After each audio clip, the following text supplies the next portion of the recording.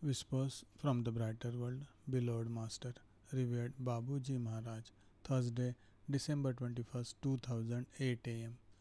Masters of all times used parables to express themselves. There is none so deaf as those who will not hear. That is also why there are few chosen ones. Not everyone is capable of really understanding what is behind seemingly insignificant words.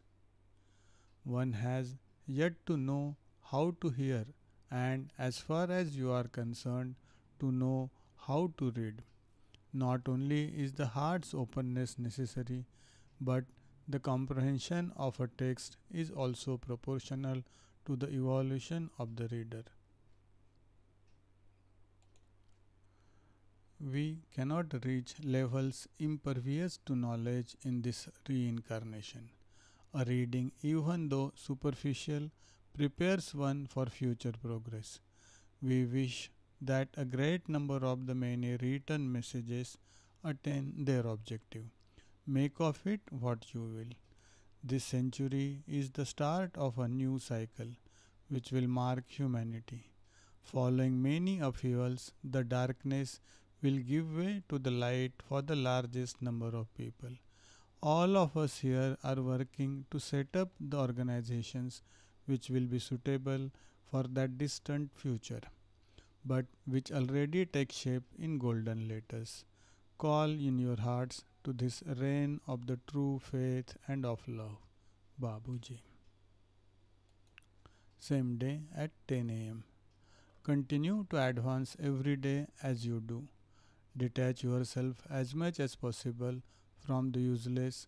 Do not try to understand what will happen tomorrow and why we do not underline what we expect from you. There too, things are done naturally at their own pace. Surrendering was always beneficial for you. Live intensely the present moment. It is elusive. Life flies away in a flurry of wings and cannot come back. What is not done is lost. Therefore, focus on the work you are doing for us with all the strength of your love.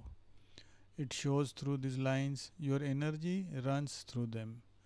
You write down one word after another which touches your soul and which will touch others after you. That is the reason for this endless work which we ask you to do. It is carried out in the best possible state of heart.